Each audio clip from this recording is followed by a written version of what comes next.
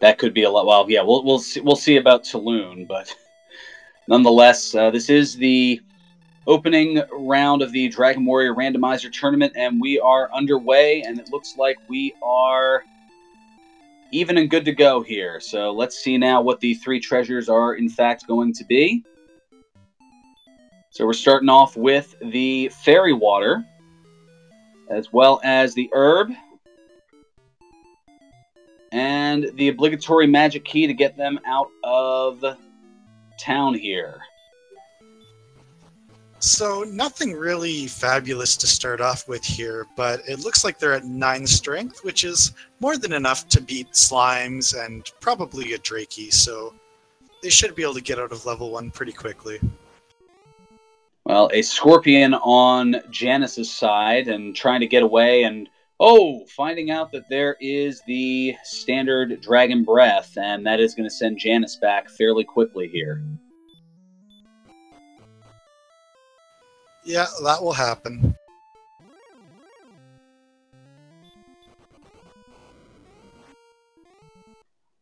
And now the Seawolf getting the bad news about the Scorpion as well. And wow, with these quick attacks and deaths, it almost feels like the start of a Chaos Seed. No kidding. One thing that people can do if there's a start like this and you're getting killed a lot is you can save, as we see a town just west of start. You can save, and then if you die, you can just quickly reset and not have to go through all the death animation music. We see that town off to the west is Rimeldar. So once some money is acquired, that will be an easy access to the magic keys to be able to open up a whole host of possibilities.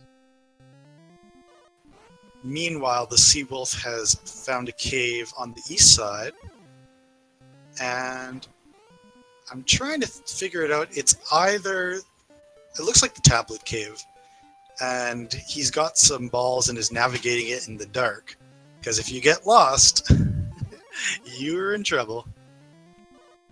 Yeah, navigating any of the caves in the dark are certainly a challenge, but with the Tablet Cave, you have no enemy encounters. So if you tend to get lost, you're kind of bonking around to try to get to your way back. So the Seawolf is pretty close to the edge here, and he gets to search a treasure box that has a torch in it once he takes it.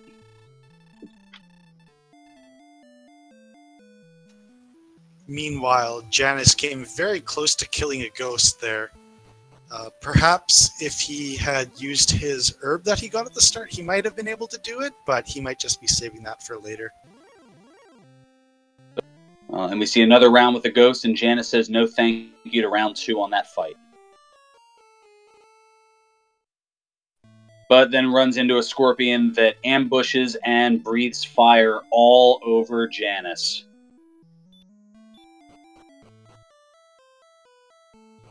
And now another cave off to the north here for the Seawolf, and it is the Staff of Rain cave. So our runners will be looking for a silver harp to trade into that old man, and will receive the Staff of Rain, one of the 3 items needed to acquire the Rainbow Drop to get to Charlotte Castle.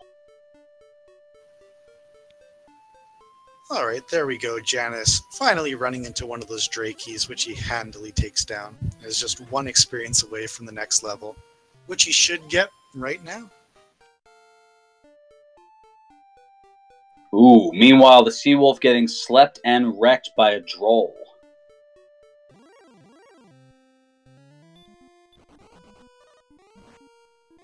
So, minimal statistics there, 1, 4, 7, and 9 on the level gain for Janus, and now finds a Drakema and opts to get the heck away from it.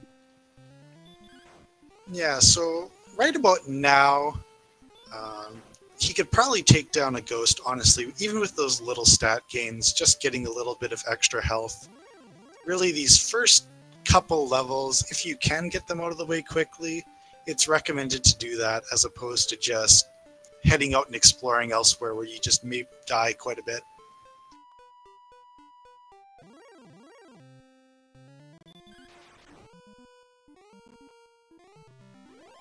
Certainly is a challenge here. As it looks like a Star Wyvern is going to give Seawolf a little more than some trouble, and back he goes.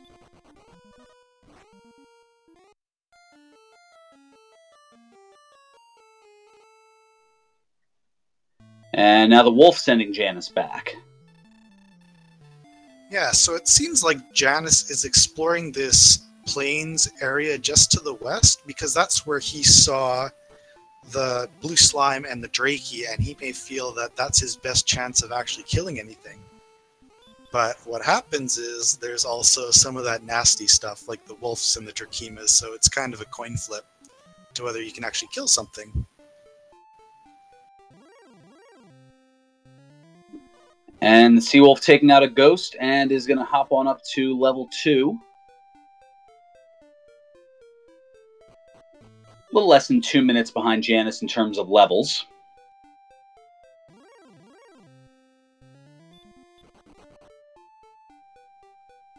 And we'll see if the remaining strength of the Seawolf will be enough, and it is to take out the ghost. That gives him another 4 experience. Our racer's looking to get to 17 experience total to get to level 3.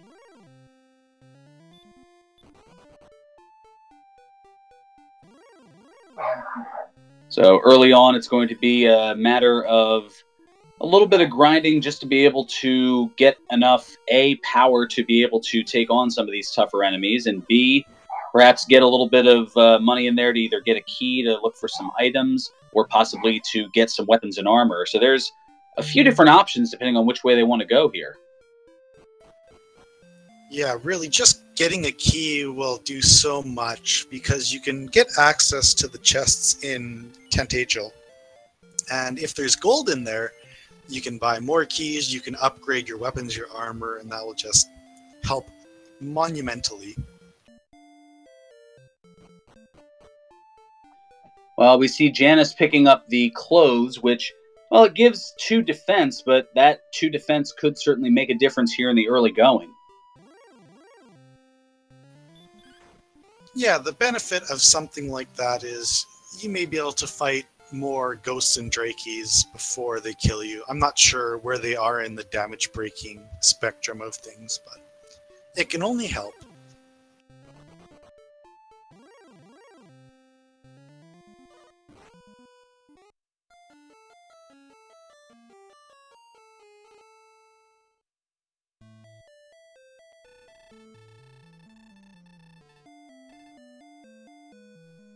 I'll try to take a look at my notes on that here. Well, with 12 defense for Janus, that'll certainly be a huge help in terms of damage breaking some of those lower level enemies. As now up to level 3 goes the Seawolf, with still no spells. Yeah, it's kind of tough here. Still, you can't kill scorpions because they're just gonna scorch you to death. I am curious about the magicians, though, whether those can be defeated, and that will give you a nice 8 experience. You pretty much just have to tough it out in this starting zone.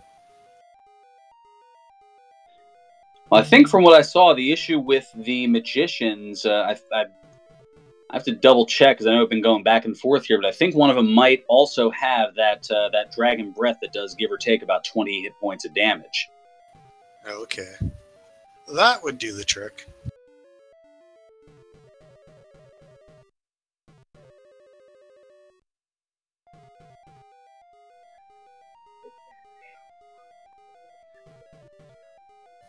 Yeah, if you can just suffer in that starting zone and get up to 53 gold, then you can get your key, but it's tough.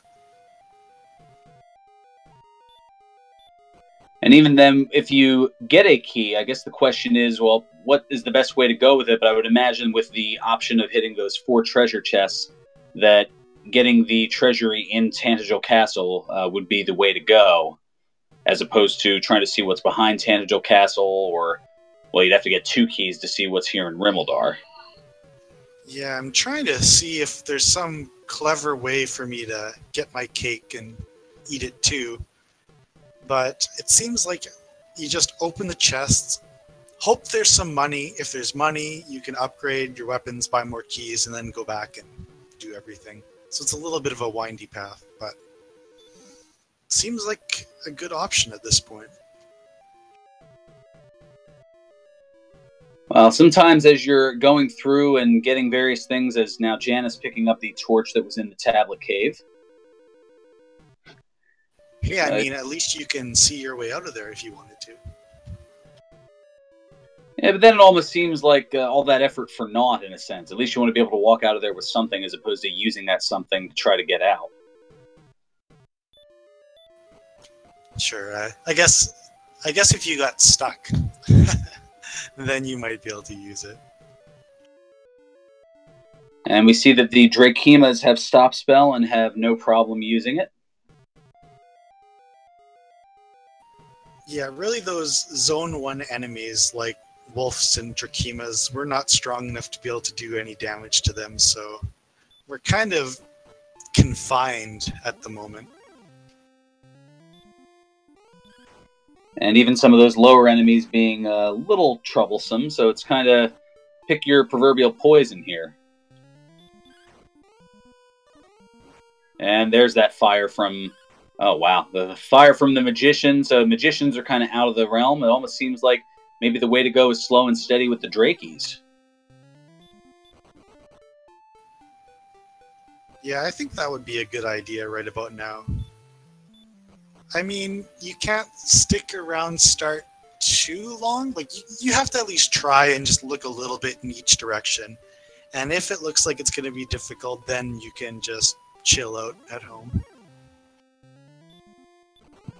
Well, the Seawolf finding out that the Scorpions are continually being difficult with their propensity to use the baby breath, that baby dragon breath, and use it quite often. Yeah, it definitely looks like a 75% thing.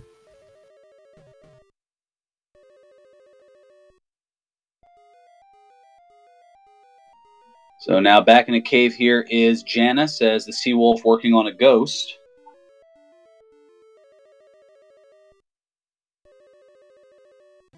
Yeah, that does look like he's in Swamp North right now. And now to level 4 goes the Seawolf, and he gets the spells of Stop Spell and Outside. Stop Spell sounds great, but unfortunately it's not going to do anything on the fire breath from the Magician and the Scorpions. Although he did just take a Magician down, so that will help with the gold acquiring. Every little bit helps here in the early going. Oh, that is huge! Janus with the Hail Mary attack on a Scorpion. Excellent move, crits it to get to level 4. And the 7 power, 9 response speed, 6 hit points, and a magic point, and the 2 spells. A little less than a minute behind when the Seawolf got to level 4.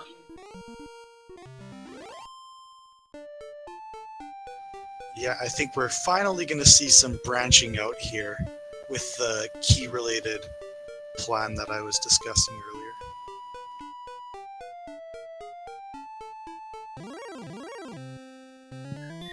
Looks like Janus now heading northward and going to bypass that cave, but runs into a Wolf Lord and runs away from it.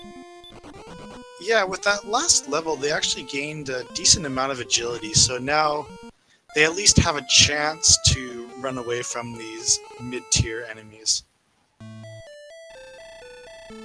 Ooh. Janus getting slept and wrecked from a stone man. Yeah, it's actually... you may think Stone Man is an endgame enemy and you're not going to be able to run away from it, but those guys actually only have 40 agility. So Janus actually had, I think, about a 35% chance of running away there, but didn't get the lucky roll.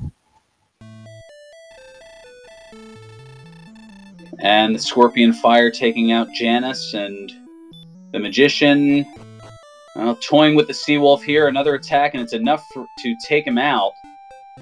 So now just 15 experience away from level 5, and the Seawolf using the herb.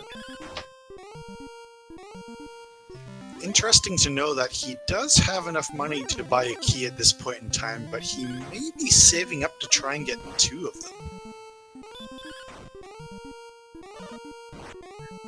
Yeah, with so many options as far as what to do with gold and, well, so little gold to go around, it's almost in a sense art imitating life. Who would have thought that keys would be the key to unlocking this seed? Who'd have thunk it indeed. So now, while casting a stop spell on the Magician, I guess to avoid it using heal. And now the Seawolf able to take out the Magician, and that's going to be enough to get him to level 5. With 1 power, again, 25 hit point gain, and we've got Spell of Radiant.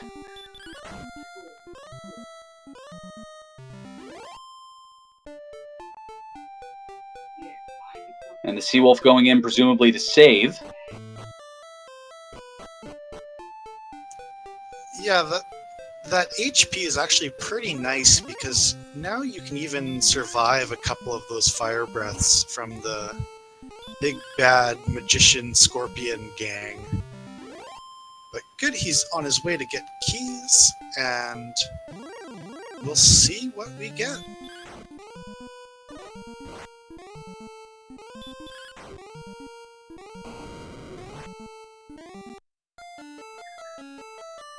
So heading on over to that. Meanwhile, Janus is working on the Magician, and another fire attack, and Janus goes down once again.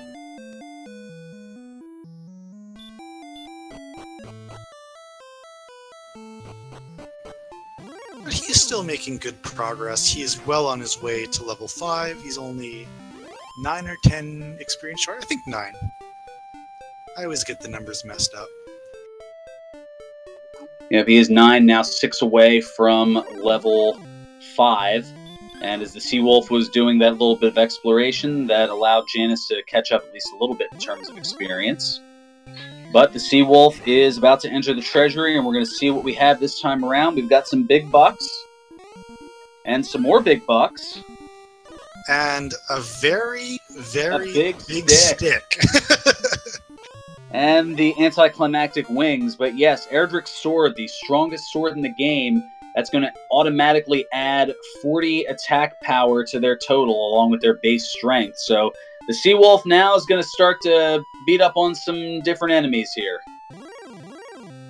Yeah, and look at how quick things change. He just takes out a wolf in 2 hits and increases his experience by about 50%. And just that quickly is just a few mere experience away from getting to level 6, and is now with all that gold going to stay at the inn.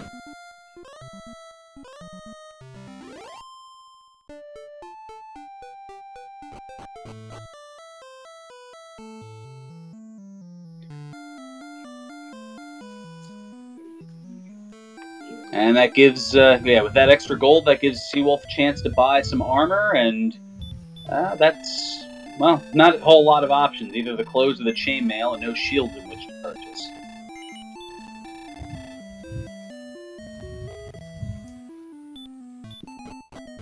Well, you said the treasury was going to be a potential factor, and it most certainly was here, as it gave the Seawolf the early advantage, finding Erdrick's sword as well as a bunch of money. And is now stocking up on keys with that money. By chance, do you know how many treasure chests there are in the game? That is an excellent question. I'm trying to count them up as I go along here. I see 23 on the outside, so 30 if you include the ones in Sharlock.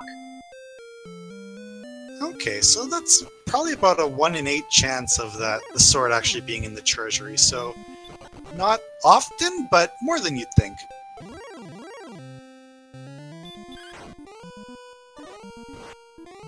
Well, it's good to see early, but on the same token, for fans like myself who love to play the pyramid game in Sherlock and see which of those 6 treasure chests it is at the bottom, well, we won't get to play that this time around, but there are plenty more opportunities to as the numerous races go along here. Oh, so the number I'm seeing in chat right now is 23 chests, so it's even better than 1 in 8. It's about 1 in 6. Wait, no, you're right. Curse you up to NG. He just broke it down a little bit more differently than I did. I included the 3 in the throne room, and yeah, so there's 20 throughout the overworld that's not in the throne room, and then the additional 7 in Sherlock. And now we see here that Janus is in the treasury, and he's going to find the big stick. About 3 minutes after the Seawolf did. Yeah, I'm taking particular amusement of the fact that Janus is wearing the clothes but has this legendary sword. It's really a truly rags to riches story.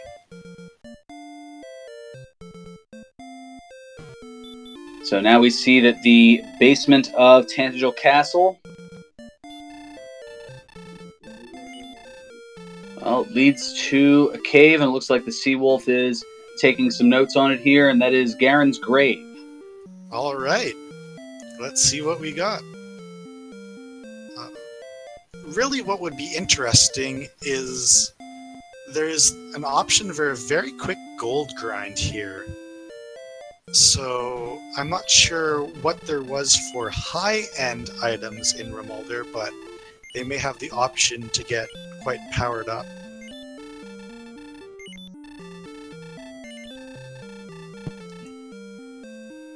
And actually right there, he did not pick up 2 death necklaces. He's actually exceeded the memory listing for treasure chests, and which allows you to pick up certain treasure chests indefinitely. And sometimes it displays weird item names, both real and fake things. Meanwhile, in Rimeldar, we have a torch behind the 2 locked doors. And yeah, that was a fairy water that was picked up, even though it had displayed... Ooh, as the golem taking out the Seawolf there. But it displayed... displayed the death necklace, but was actually a fairy water. And the reason behind that is, as Mr. Holmes was explaining, that chests respawn every time you go to that overworld map, but due to the programming limits at the time the game was made, the game tracks up to 8 treasure chests as opened. So each one opened beyond that 8th chest can be taken over and over again, and as you saw there, it's well, there are a number of different ways to do it. In this case, it was a matter of being in the throne room, which those 3 are automatically marked as opened, so that way you don't keep reopening the chests in the treasure room. And then opening a few chests in the treasury, in this case, because the Grave of Garen was connected, as the Seawolf now gets to level 6. Let's see what we've got here. 1, 2, 4, 4, and a spell. And it's Heal More. What a way to make up for those not-so-great stats. Yeah, so this should really open things up, because Heal More really only is good when you have a lot of health, which they so happen to have. So this greatly expands the group of enemies that they'll be able to fight. It most certainly does.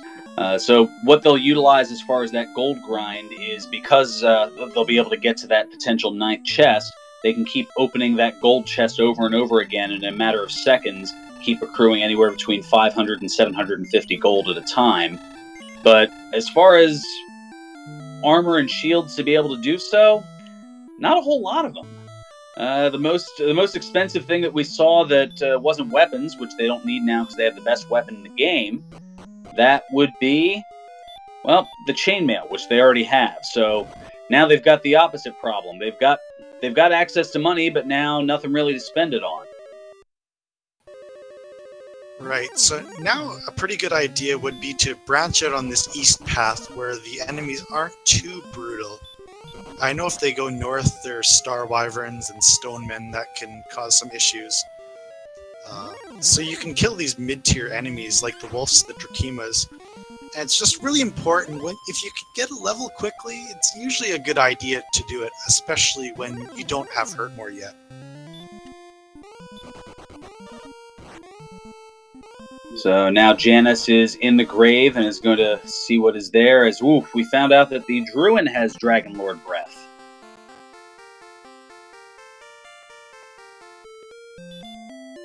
Uh-oh. So, Janus just reset? Interesting. Okay. I think he lost some experience there, but I'm not positive. Maybe not. He's still at the same level.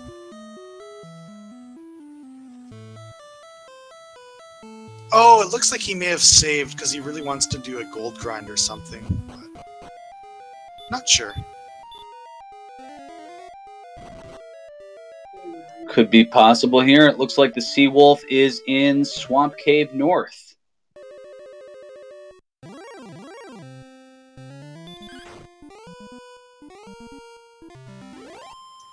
Right, so I'm seeing some suggestions in chat that Swamp Cave is a good place to go, and I can't disagree with that.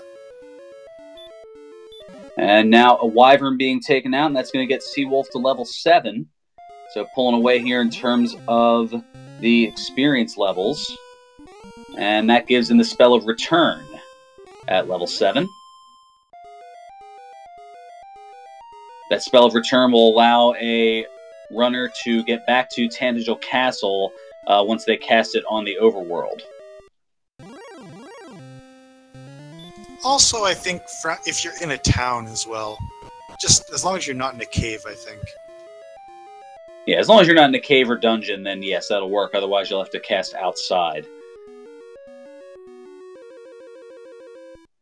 So Janus going deeper into Garen's grave. I think just taking a quick peek at his map. Oh, and the Sea Wolf emerges at the bottom of the Swamp Cave, and it leads to the back of Garenham. And 3 chests. So we've got an herb. We've got the Fighter's Ring. That's going to add 2 attack power to the total. Yeah, don't put on the Death Necklace now there, Sea Wolf. And a magic key. Meanwhile, we have Janus actually managing to run away from a red dragon and picking up the 4th chest in the grave, which is a dragon scale. The Sea Wolf looking to separate from a little bit of inventory, selling a couple of the wings.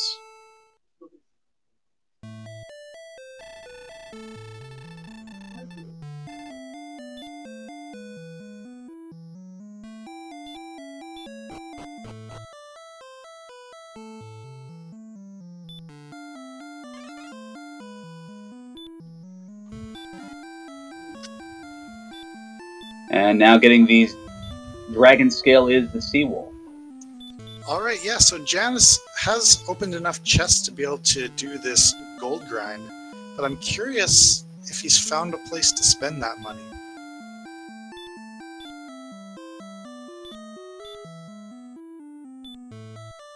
I don't think there's much. We've seen Garenham now, and that has a half-plate armor and a small shield. Ooh, living rich. And Garenham is right outside of Charlotte Castle. Interesting.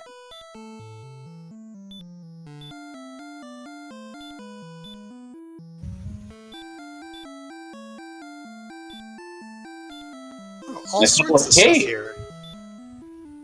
So we've got the Rainbow Drop Cave, also known as the Jerk Cave. So the Sea Wolf getting kicked out, probably for some swag, I suppose. He got jerked. And we have the Mountain Cave, so that's going to be access to 5 more treasure chests. I was going to say something like those two caves so close together are almost like spark over caves, but I don't think the analogy applies. At least not when they're that far away. No, although I wonder if there's been a seed where you have, as referencing the spark over bridge, where it's a bridge over to one tile of land. I wonder if there's ever been a spark over bridge to a cave. That would be pretty legendary. I think the most unlikely thing I've ever seen in a seed was one where the searchable overworld item was actually on top of a town. And you had to physically go into the town and then re-exit, so you'd be standing on the tile to search it. And we've got one of the key items, the Stones of Sunlight, atop the mountain cave.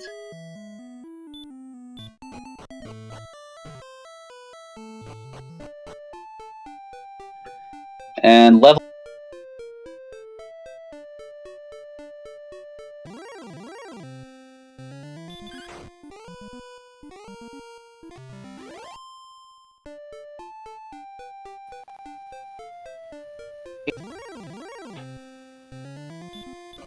Sorry, bud, I think you're just cutting out a little bit.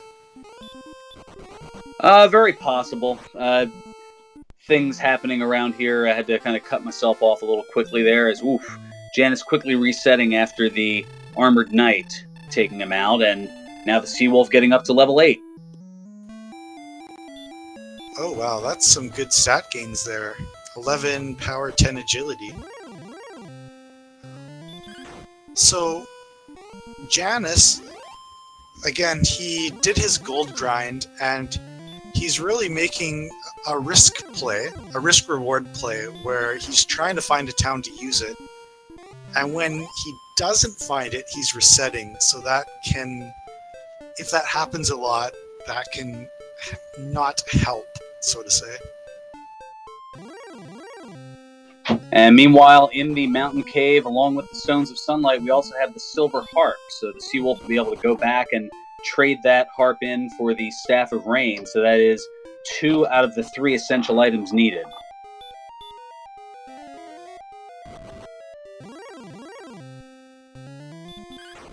Okay, so interesting. Janus is in the Swamp Cave. If he can make it through, he'll get to Garenham, where he'll probably be pretty happy, but he still can't spend a lot of the money that he's banked up here.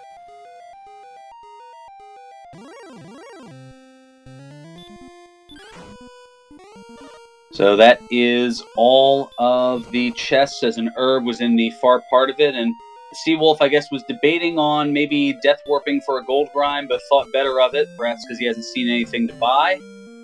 And... ooh. Well, who may death warp him back after the fact, and he does. Yeah, get your fun police emotes out, if some exist. I'm sure someone has some. Yes, the Red Dragon, among the toughest non-Dragon Lord enemies in the game. They are affectionately known as the Fun Police, because when they show up, the fun tends to stop. Yes, I believe if it was my stream, there would be some police siren techno music going on.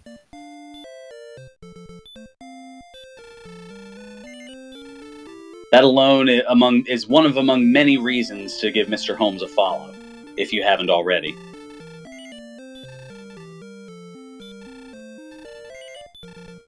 So the half plate and small shield being purchased by Janus.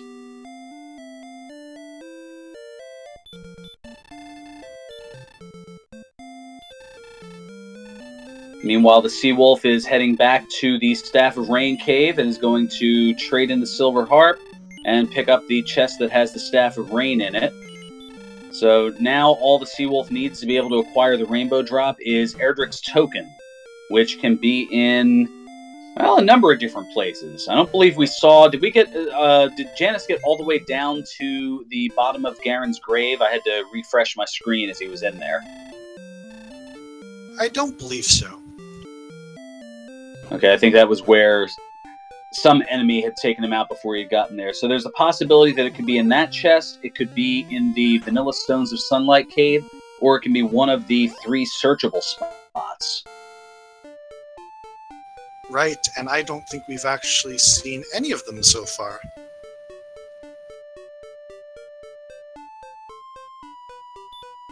And as Smashy very appropriately points out, we have not seen any cursed belts or Sparkover corsets. Sparkover really is ubiquitous in the community, isn't she? She does have a lot of different involvements, to say the least, here. Is Janus now going after... Well, this is rather brazen, going after a werewolf here. I mean, if you have heal more, you can make it work.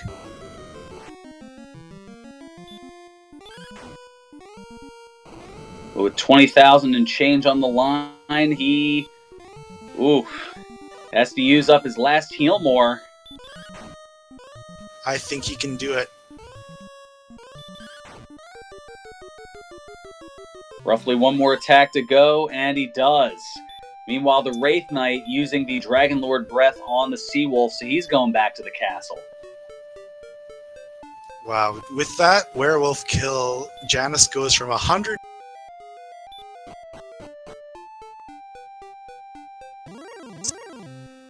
All of a sudden, Janus is knocking on the door for level 7.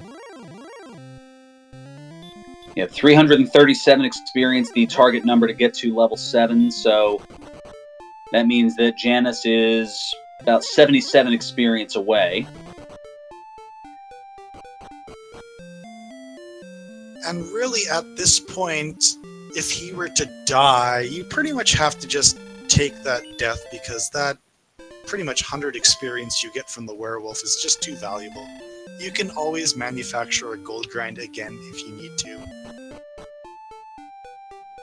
But so far, I mean, the number of towns that may have some sort of armory to be able to utilize said gold grind, they are hiding very well, as we're still looking for the towns of Cole, as well as the town of Cantlin, and, yes, even Breckenary. No one cares about Breckenary. Apparently I'm changing my name from Ferran Burgundy to no one. Are you the town of Breckenary? No, I'm just one of the few who cares about it. Okay, I mean, someone has to.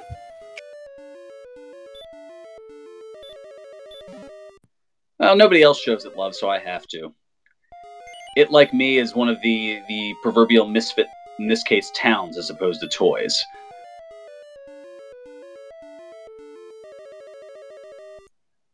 So now, meanwhile, Janus finding a toy that he likes in the Stones of Sunlight.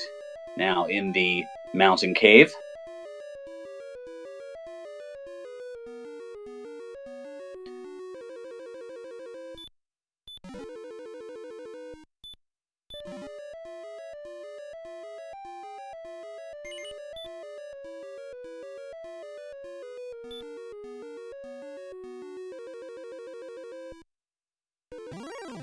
And Lavkian, yes, the name capital J is a strength and hit point build, so they won't quite get the agility and magic points boosts.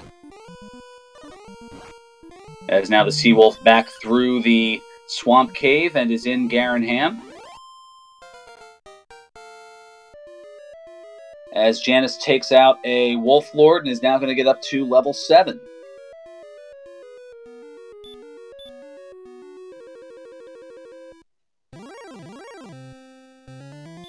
So after a bit of a slow start, the seed's starting to move along pretty nicely here, as the majority of the items needed to find and access Charlotte Castle, as you can see it there at the top of Seawolf's screen, well, there's a couple of things missing, but they've got quite a bit of them, and very few treasure chests left to search, so at this point, it looks like it's a matter of finding the towns of Cole, Hawksnest, and Cantlin to try to see where those overworld items are, or In the case of the Erdrick's token, it can be in a chest, so is it possible that it's in one of those 2 chests that have not been searched yet?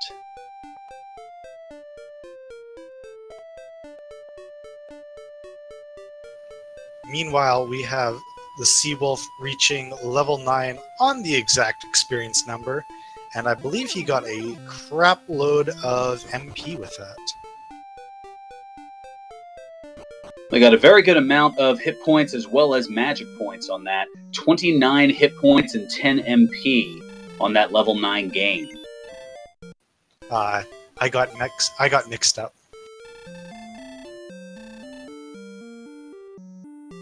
If I had $1 for every time I did that, I could probably retire by now, so no worries there, Mr. Holmes. Invest the dividends. Always invest the dividends. Well, here we have these Stones of Sunlight Cave, and it's got gold.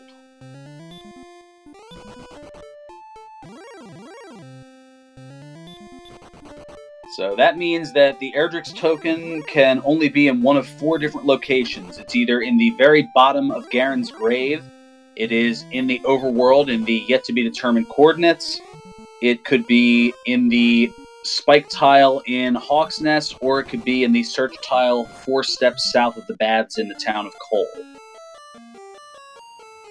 Out of curiosity, has anybody checked the Swamp Cave spike tile enemy? They have not. They have just been... They've just visited and passed on through.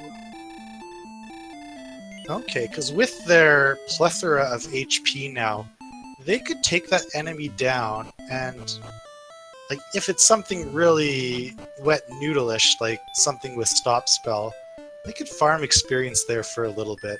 It's just good to know at some point. Just take a peek in there at least once. Well, Janus, using the Silver Harp, which in the vanilla version of the game, it generates 1 of 5 different enemies, and this time around, well, it brings up a Wraith, something not normally seen.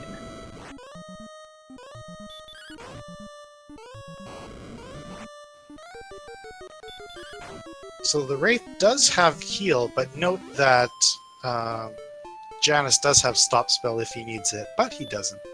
He just got a couple of unlucky rolls. Yeah, there was a dodge in there, and that seems to be the grinding way to go. Now, I'm not sure if it's because Janus has had trouble finding more palatable enemies.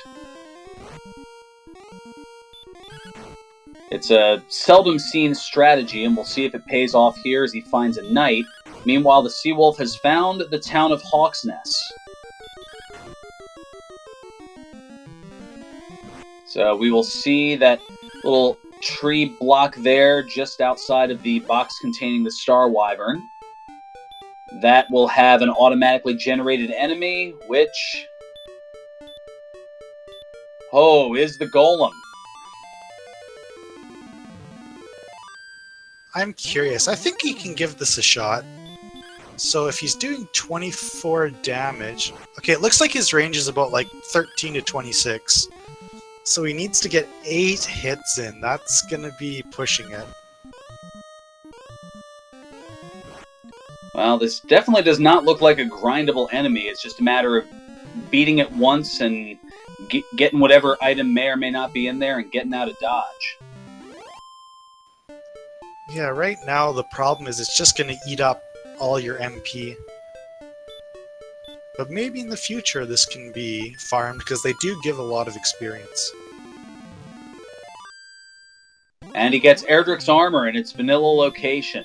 So the best armor in the game going to the Seawolf. So I think it's very poignant to criticize McGrew that the game is not random enough. I think that's the proper etiquette. I think it's almost like phrasing in Archer. You know, we just don't do that anymore. Okay, but sometime we're seriously going to have to talk about getting that back in the rotation. We generally leave that up to the chat to throw that out there. As Janus now getting up to level 8, and the nice boosts that come along with it. Here as we're just before the 45-minute mark of this race.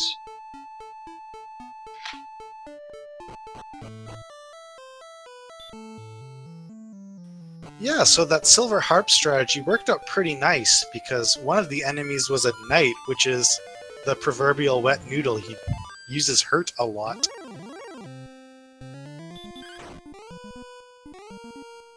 And modest gains at level 10, as that is where the Seawolf is.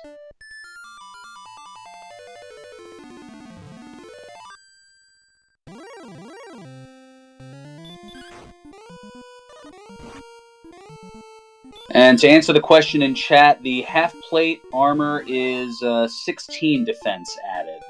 So it's so going from that to the Erdrick's armor is going to be a 12 defensive point boost.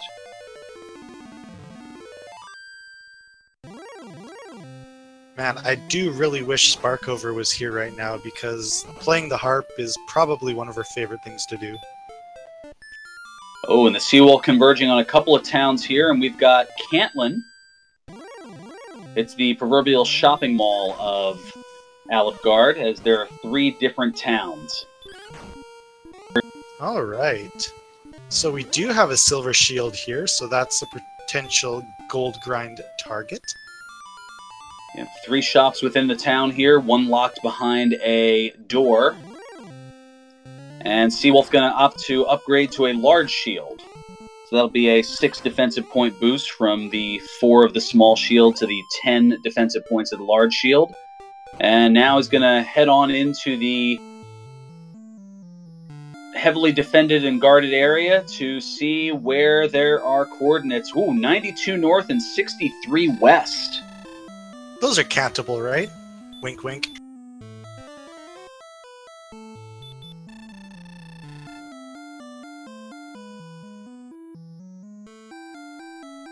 Well, for most, I would say probably not. For somebody who is as cerebral of a player as yourself, or perhaps a Game Boy F9 or a NES Cardinality, I would not be shocked if I saw any of the 3 of you trying to count coordinates like that. Yeah, I was trying to kid a bit, but in all seriousness, occasionally, if it's an open space and it's not windy, I will count ridiculous ones, but NES Cardinality could probably do it blindfolded, so who knows, right? Either that or you'd RNG manip it to like the starting castle, because that's possible. Okay, I'm a really sarcastic person, so just note that I am not being serious right now. Well, meanwhile, albeit 1 step above, the Seawolf is in the town of Cole and has found the fairy flute. The fairy flute is in Cole. That seems to be something very similar to vanilla. Well, you wouldn't expect it with Randomizer. So what that also means is by process of elimination, because there is an overworld spot, those lengthy coordinates of 92 northwest will be home to one of the needed items, the Erdrick's token, which also is in its vanilla location, and chat is already...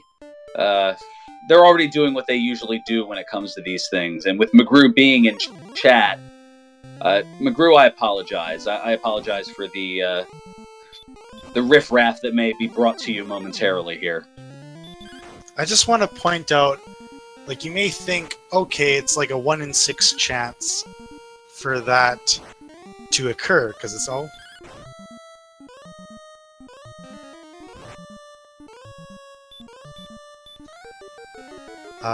there's actually a 1 in 24 chance of this occurring. There's a 1 in 3 chance of... 1 in 6 chance of the items being randomized in the right spots. But there's also a 50% chance that the token could be in a chest, or a 50% chance the fairy flute could be in a chest. So it's actually pretty unlikely that that happens. So the odds were beaten. Yeah, so I'm just taking a look at the experience right now because we've been having a lot of fun here. And Janus has just hit level 9, and although he only has half the experience as the Seawolf, really, that can be a very small deficit in the end game. really, that's only like 2 to 3 minutes of high-level grinding. So if he can just keep pace, he's very well in this race. Well, Janus was thinking about it with the Green Dragon and is going to go for it.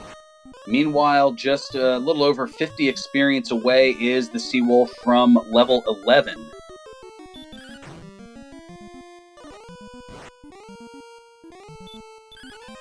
And as the Seawolf goes back into Garanham, Janus is still going after this Green Dragon, but is running low on resources quickly. Oh, and he gets wrecked with a 28 hit point attack.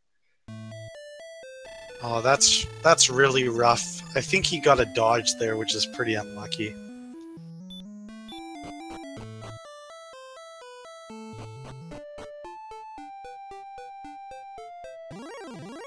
So now heading into the swamp here, and the Seawolf is back into Hawk's Nest.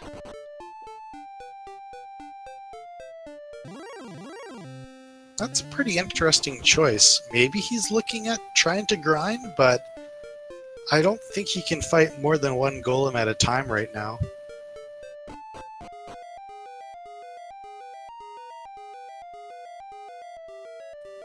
Also, he's one experience away from the next level, so I'm really hoping well, I don't want him to die, but I hope that he encounters a blue slime somehow, because that's just very satisfying.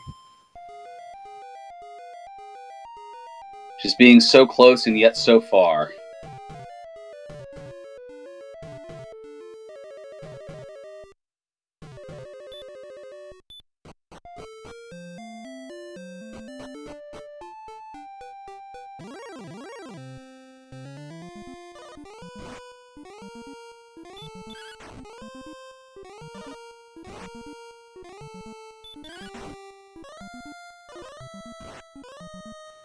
It's also worth noting that Seawolf does have the fairy flute, so he can choose to use that if he wants, but it costs 8 seconds every time you use it, so there are very few situations where it can be useful. And we got a marginal gain at level 11, so it was a 12, 0, 3, and 1. So the agility and MP continuing to be low. Only 40 MP at level 11. But that 12 strength is quite helpful. It most certainly is, and the Seawolf trying to get away from a red dragon and not able to do so. As Janus finding some more big bucks in the Vanilla Stones of Sunlight Cave.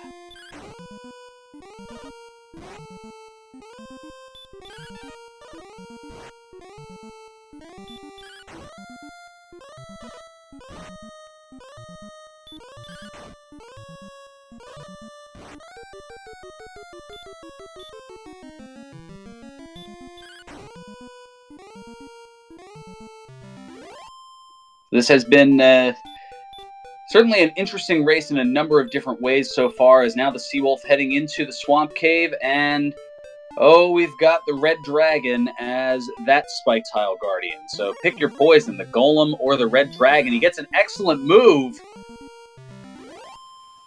Yeah, it's easy to beat things when you get excellent moves. This game is easy.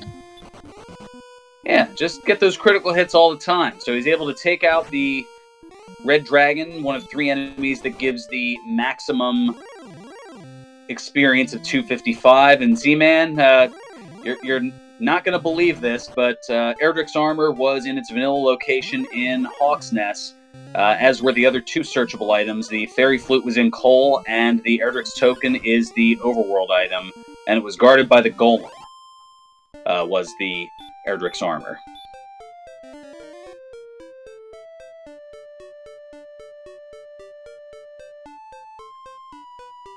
So now Luigi, in the Seawolf's case, rescuing the princess.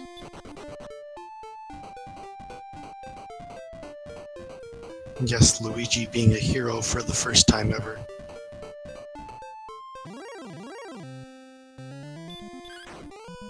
Well, why not? Mario gets Peach, and well, I guess Daisy not appearing in this game, so we've got Luigi to get Gwaelin.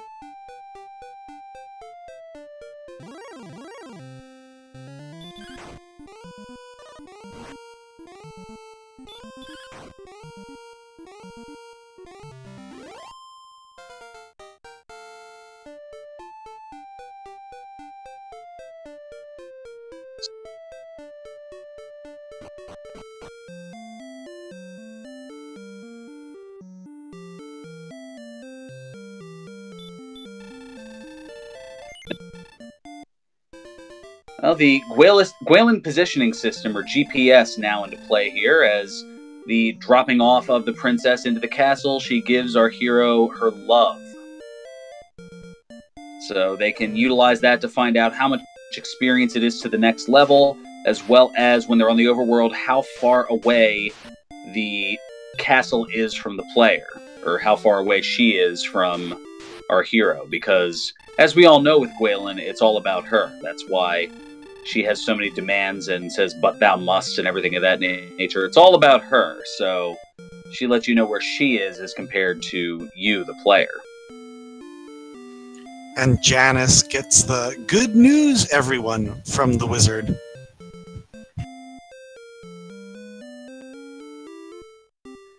I don't think that this is the Wizard Farnsworth in this case.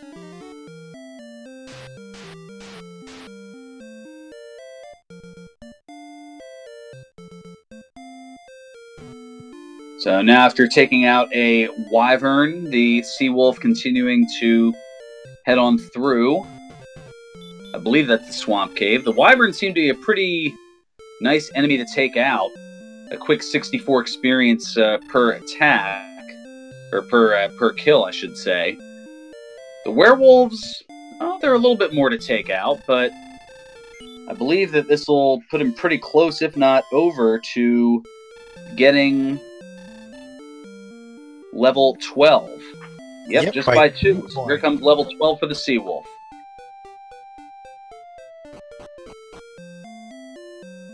Five, 2, 15, 4, and no spells.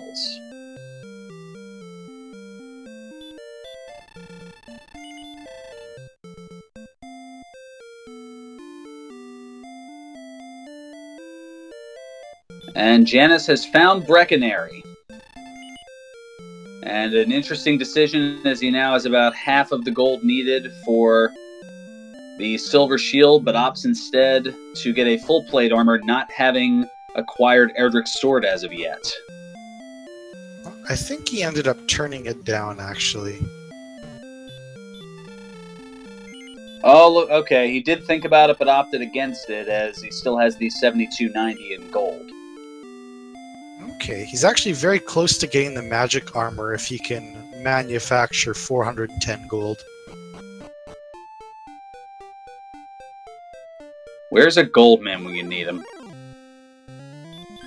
Said no one in this particular seed ever, I'm sure. I was sincerely hoping that that enemy was a gold man.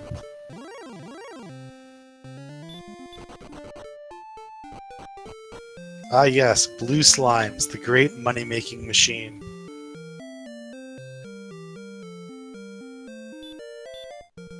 So Janus now into coal and is not going to like the fact that there's that fairy flute there, but we'll take it nonetheless.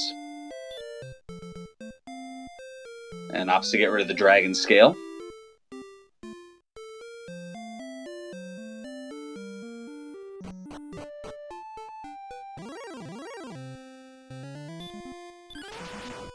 So it looks... Oh, there you go. Better late than never, but there is the gold man. I mean, he can go and buy that magic armor if he wants to right now. By the time he gets back up there. Yepers. Yeah, 7,700, the amount of gold needed for the magic armor, which is the second best armor in the game. And that it gives you 24 defensive points, and it also, every 4 steps that you take, you recover 1 hit point total.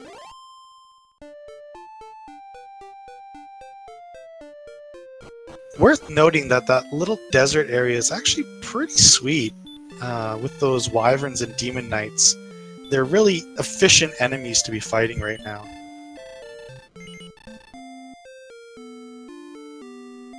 Even with the high evade of the demon knight? Yeah, well, for sure. That can be a problem, but the demon knights, they really don't have much health. I think their max is around like 40. So you can two-shot them, and I mean, if worst case scenario he dodges, you can just heal.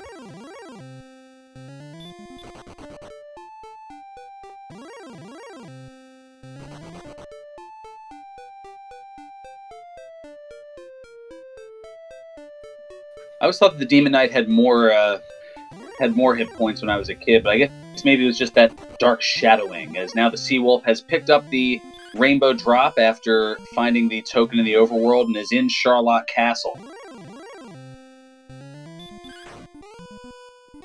And runs into and takes out an Armored Knight, the AK-47,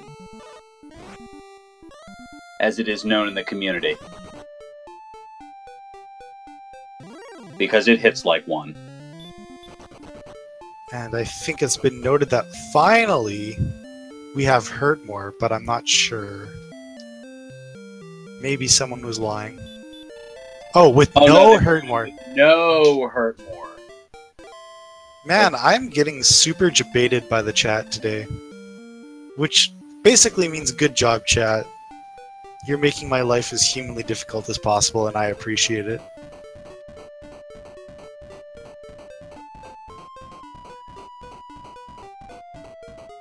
Oh yes, it is, as noted by Z-Man in chat, it is grind time and no hurt more to make things easier, at least not as of yet. It will appear sometime between now and level 16, so it's just a matter of, will we see it at level 13 for the Seawolf, or will we be waiting a little while longer for it? And so it's entirely possible that they may not even need it. I mean, they're going to need some pretty significant stat gains to be able to go. But, I mean, I'm just looking at that HP. And I'm like, oh man, they're close to using the Death Necklace. Maybe if they get a good strength boost and a little bit of magic, maybe they won't even get it. Hurt more, that is.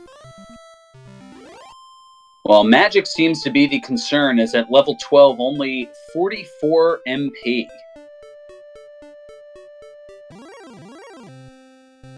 So that's 5 castings of heal more once it gets down to the second end of Dragon Lord, and yeah, that's you're going to need a lot of hit points to be able to endure that, and not a lot here at level 13. Yeah, to put it in perspective, you need about 150 attack power just to be able to win with that little magic.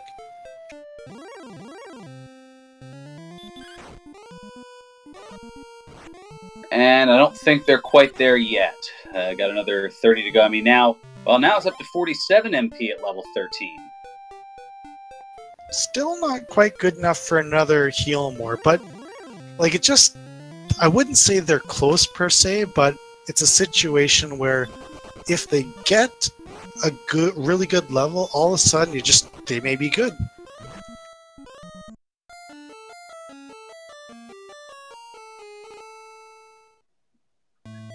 And Z-Man noting in chat, they may get 150 attack power before 88 MP.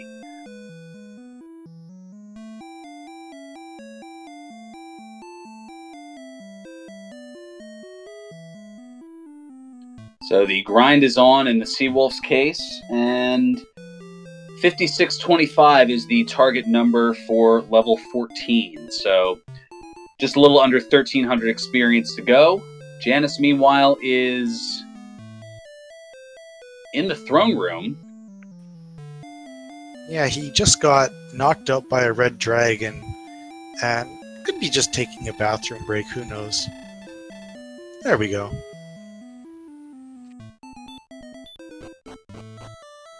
Well, true, our runners have been going at it for a little over an hour now, here in our opening race of the 2018 Dragon Warrior Randomizer Tournament.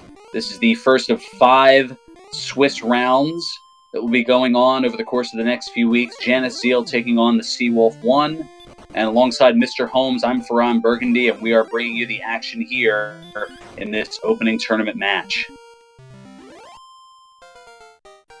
So, I'm just noticing that your name literally contains Ron Burgundy. Is that intentional? Yes, it is, as Farhan is my actual first name, and I work in broadcasting and have done a lot of news and media and things of that nature, so that's where the tie-in comes from. Have you thought about legally changing your name at some point in time?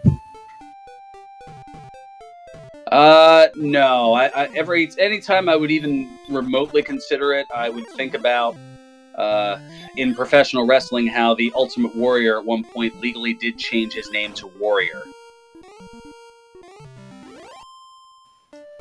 Yeah, at least you won't stoop to Chad Ochocinco levels. Yeah, no, we definitely don't want that. Oh my goodness, that's something that I hadn't thought about in a long time in the NFL football realm of things. Next thing we know, you'll be getting face tattoos or something.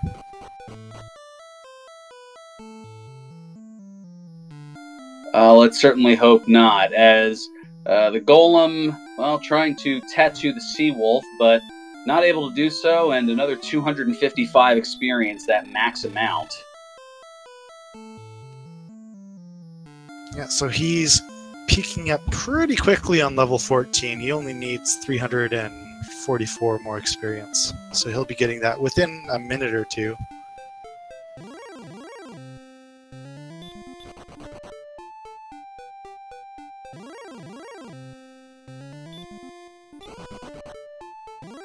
Depending on the enemies here, I mean, we saw a wizard a moment ago, now an armored knight.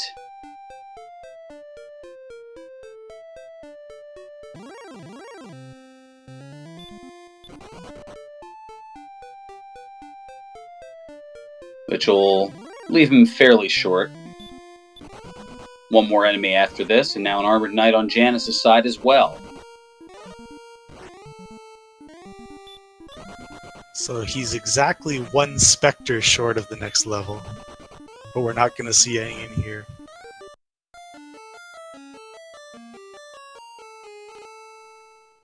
And that is where the Fairy Flute comes into play, as it's going to put the Golem to sleep and hopefully allow Sea-Wolf to just keep on beating it until it's done. And I'd like to point out that one of the things that newer players have a bit of trouble with is determining exactly when they can beat an enemy and when they can't. And a couple times Janus has been trying to run away from armored knights and red dragons, but hasn't been successful. When there's a chance he could beat them, although it would deplete his resources if he did so.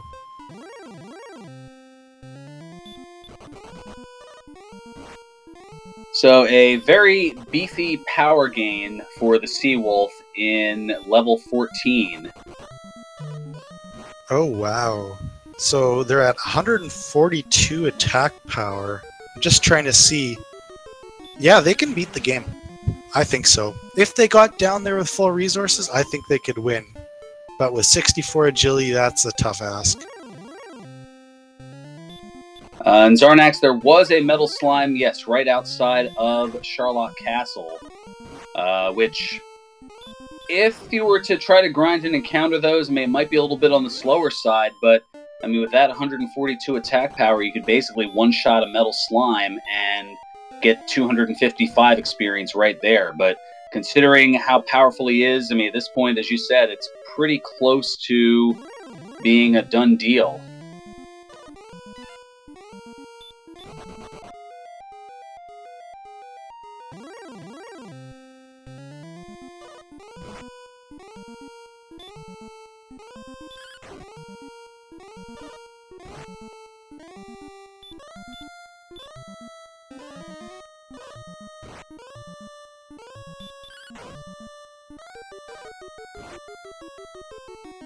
There we go. Janus making a strategy adjustment and fighting the red dragons.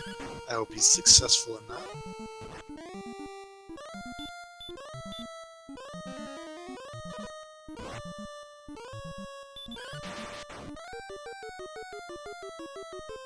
Well, chat, I guess kind of armchair quarterbacking a little bit. There are some saying go for it, some saying go to level 15.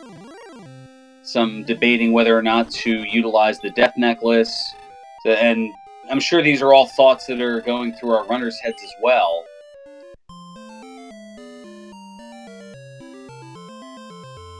As Janus now getting Princess Gwaelin, a sight we're more used to seeing here.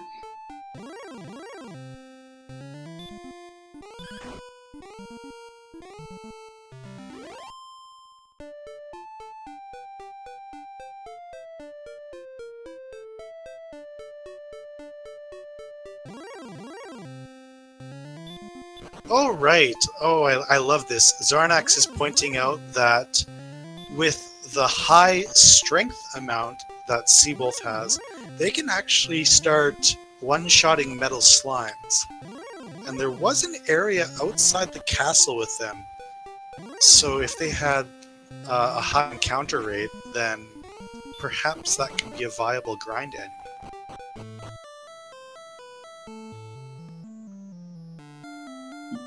I thought I'd mention that, but perhaps maybe the push to talk had slipped out from underneath my fingers. But yeah, that certainly is that is very plausible. But I guess the question is how much of an encounter rate there is between them right outside of Charlotte Castle. Sorry if I missed that. I was probably focused on the action. Well, there's so much to pay attention to. There's certainly a lot of it here. As now the Seawolf is going after the Golem and not even bothering with the Fairy Flute, just smashing. Yeah, they're based.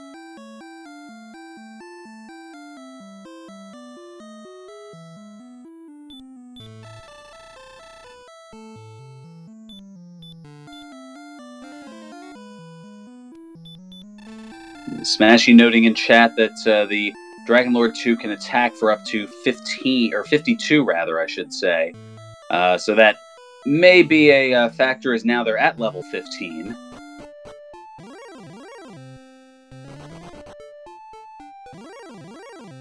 Oh yeah, you gotta go now. They finally got the MP.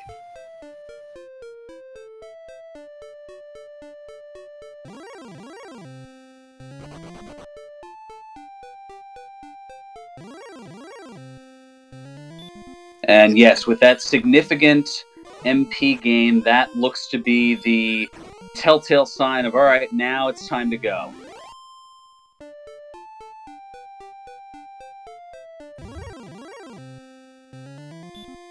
Yeah, it's still a little scary with only 70 agility, but you probably can burn some heal mores on the way. Let's see, probably 3 or 4, I reckon.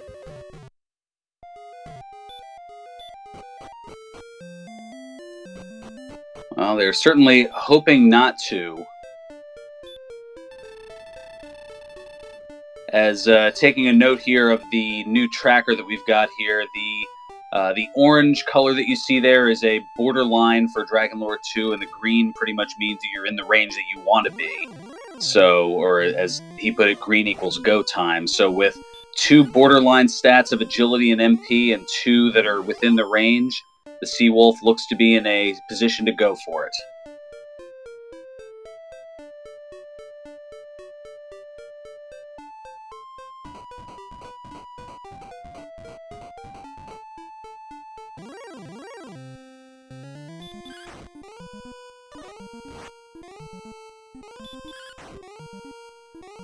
Janus, meanwhile, is working on a Wolf Lord and is not too far away from level 12.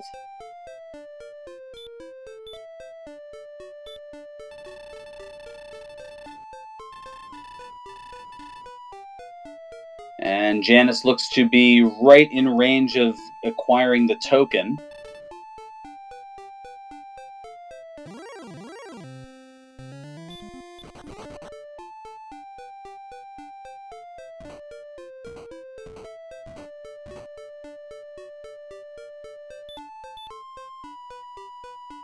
And Janus doing a little bit of counting, and there it is, the Erdrick's token.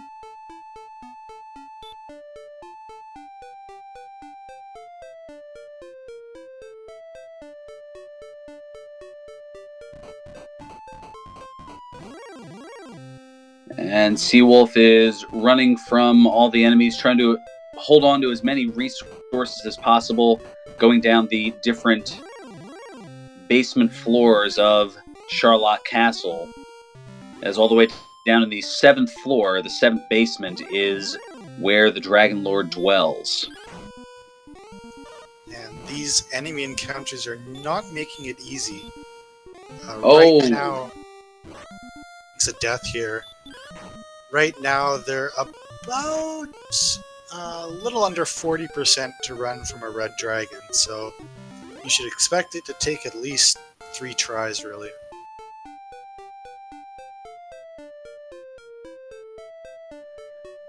Well, Seawolf is going to give it another go here.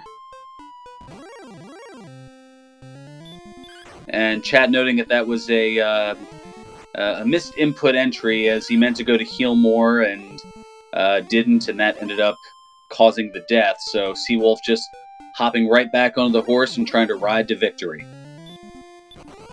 And that's kind of it's not funny, but more silly, because they just learned Hurt More, correct? I believe so. I didn't pick up on which level it exactly was that it was acquired.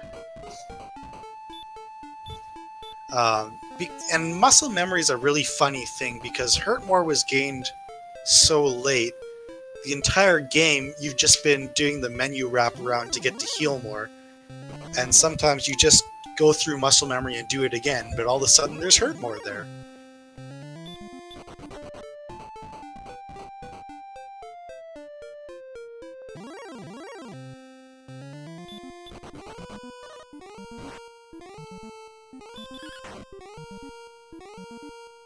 So yes, chat confirming, pretty sure that Hurt More was at level 15, which was just acquired not too long ago, maybe about 5 minutes ago.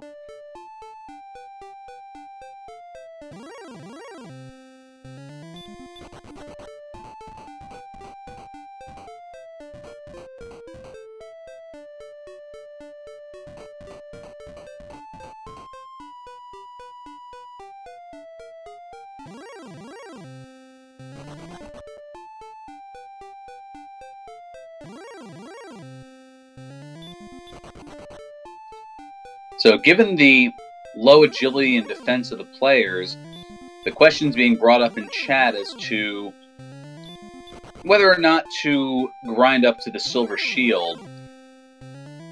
But with that extra MP gain at level 15, it is questionable.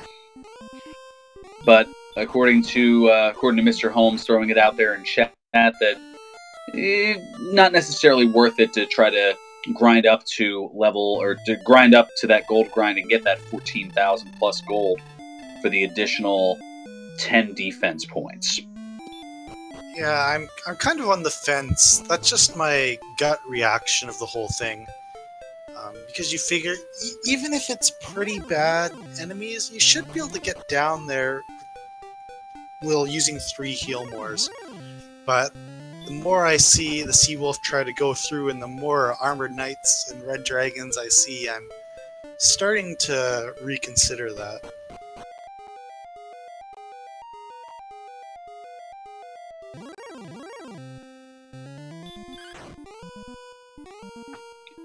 And now,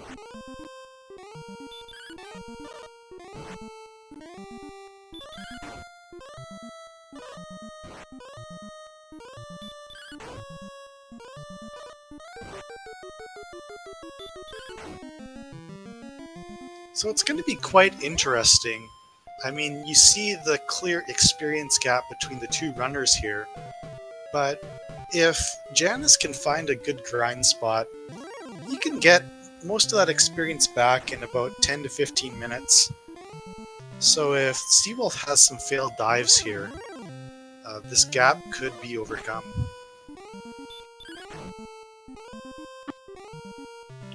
well, as the Seawolf now making his way through and is on the other side of the swamp cave, stopping over into Hawk's Nest. So maybe he is going to grind up to 16. Yeah, I can understand that from his perspective. really, it's only, I think, 6 golems to get to the next level. So you can knock that out in about 3-4 minutes rather than maybe just wasting a dive, so to say. But it's also possible that the level may end up being nothing. It's a risk. It is, and now there's a metal slime on Janus's side. So he gets the 1 hit point. And another. Oh, but he runs away before the third. Kicking out at 2 is the metal slime. So it's going to be interesting, as Zarnax was pointing out, like, there is...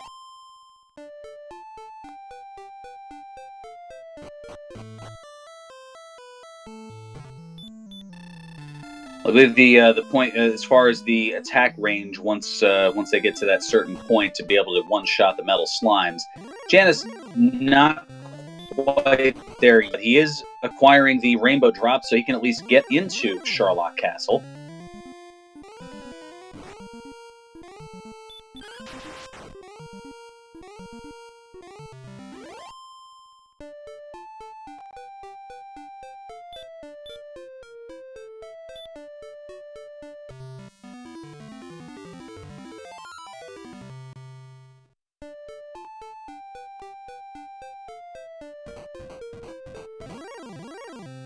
And Mr. Holmes providing the numbers that at 70 agility, it's approximately a 40% chance to run away from enemies like the Armored Knights and Red Dragons.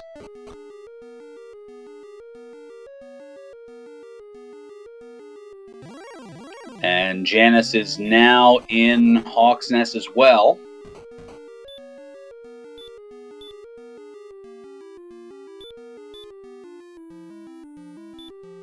And is going to heal up and take on the golem.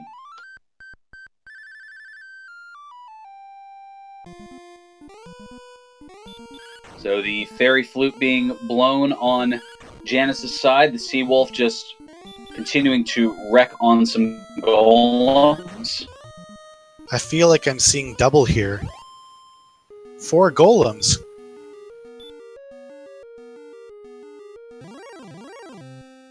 And there is Erdrick's armor.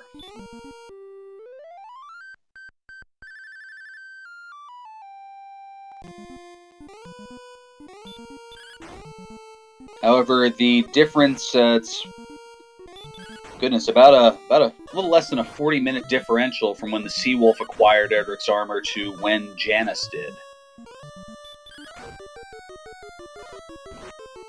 Yeah, if I were to estimate the gap between the 2 runners right now, I'd say it's around the 15-minute mark for Janus to actually catch up in experience.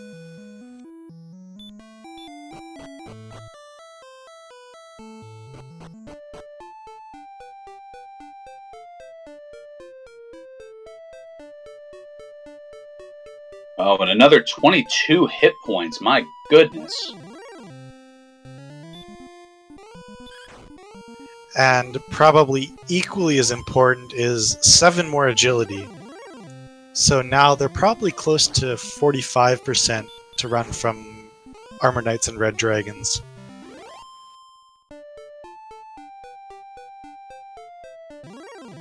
And as you saw, the agility stat turning to green, so the odds of the Sea Wolf taking care of Dragon Lord looking that much better, but the challenge, as it has been thus far, is getting down to there. Yeah, I'm kind of split on what I would do when I run into these Armored Knights. It's almost a point where you might just want to fight and tank through them. And you lose a little bit of health, but you have plenty of magic to spare.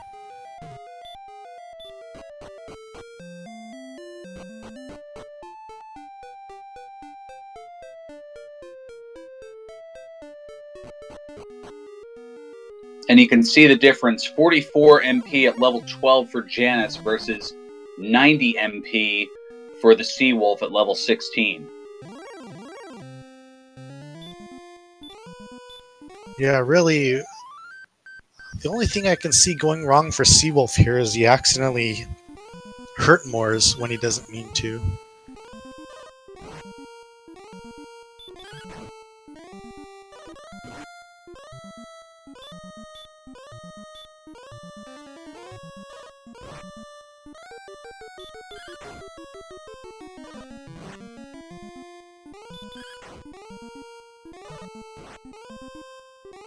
Yeah, and we see Seawolf has adjusted his strategy to tank through the red dragons.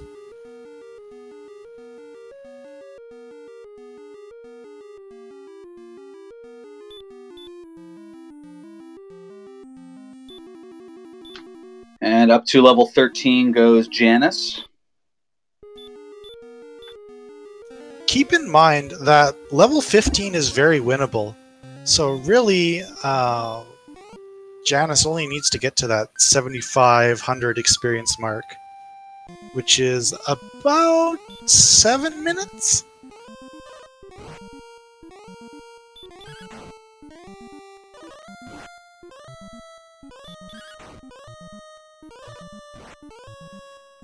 Which, yeah, a few rounds of that and a couple of missed dives for the Seawolf here, and that can turn things around, despite what looks to be a rather significant differential of roughly 6,000 experience.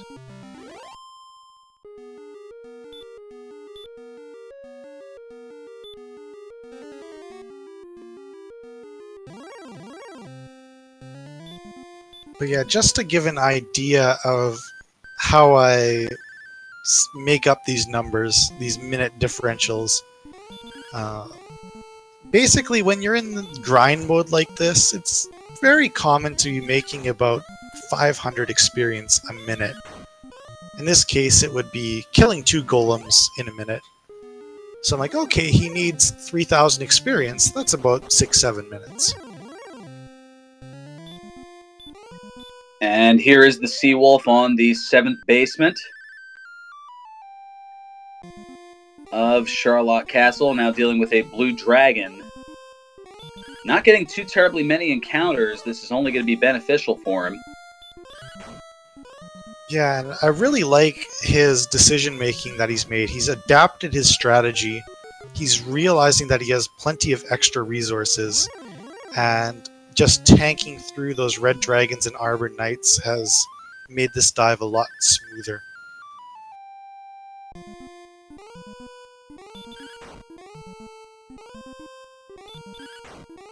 So now we've got the spike tile with another golem as the mini-boss. And really, using the fairy flute is probably a bit defensive here, but I definitely don't blame him with the way things have gone.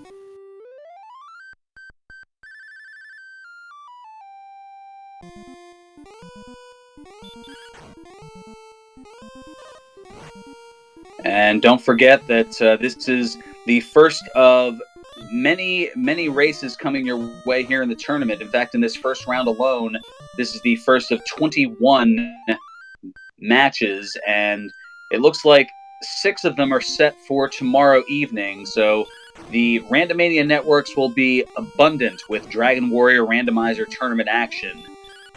Definitely stay tuned as it all gets sorted out, and you'll find out tomorrow evening how that'll shake out and which races will be where among the Randomania networks. As the Seawolf is putting on the Death Necklace, so that's going to take away 25% of his max hit points, but it's going to give him an additional 10 strength. And as he is declared a fool, I hope you are all ready to see the Dragon Lord get absolutely smoked.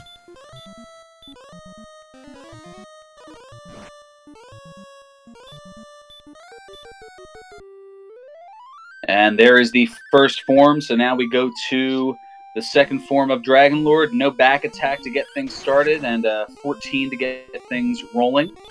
A nice low attack, and, well, not quite low enough. He's going to use a precautionary heal more. Yes, a nice, very slow menu to make sure he hit heal more. He's very aware of what has happened earlier. Very methodical choices here, as there's that attack for 49. We've got another 14. Yeah, that's really unfortunate because 13 is actually his minimum. He's doing 13 to 27 here. And it has been low to middle rolls thus far as the fourth attack gets him up to 65. Now another, oh, there's a 21er, so that's going to get up to 86. The first high 20, above 20 roll there. And there's another 19. So now we're seeing things a little bit more reasonable.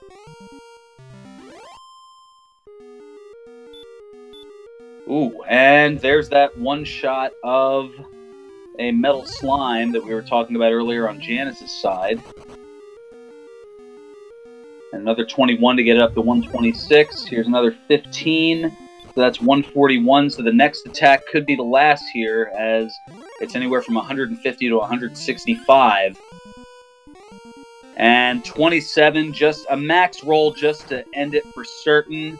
And the Seawolf is going to be victorious here in our first matchup in the 2018 Dragon Warrior Randomizer Tournament, and also avenging a head-to-head loss against Janus from the Chaos Tournament earlier this year. So get out your GGs in chat if you haven't already, as the Seawolf is victorious and is going to go to 1-0 here in the Swiss-style rounds with an official SRL time of 1 hour, 31 minutes, and 50 seconds. With the sick flame animation, if I don't say so myself. Yes, that was unexpected, but agreedly sick.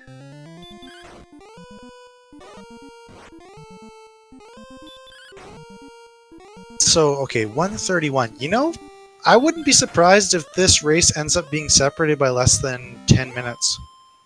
Because I think Janus is going to get the next level in probably 3 minutes, and then he's going to be gone.